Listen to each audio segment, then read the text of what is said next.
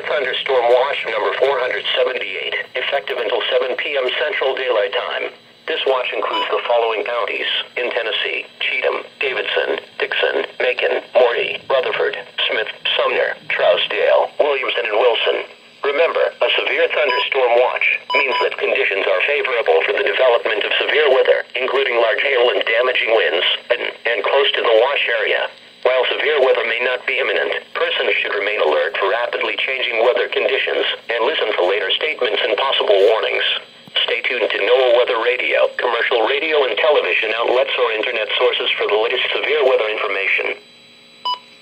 The National Weather Service in Nashville has issued a severe thunderstorm warning for northwestern DeKalb County in Middle Tennessee, northeastern Williamson County in Middle Tennessee, northern Rutherford County in Middle Tennessee, southeastern Davidson County in Middle Tennessee, southern Smith County in Middle Tennessee, Wilson County in Middle Tennessee, until 2:15 p.m. Central Daylight Time. At 1:06 p.m. Central Daylight Time, National Weather Service Doppler radar indicated several severe thunderstorms capable of producing quarter-size hail and damaging winds in excess of 60 miles per hour.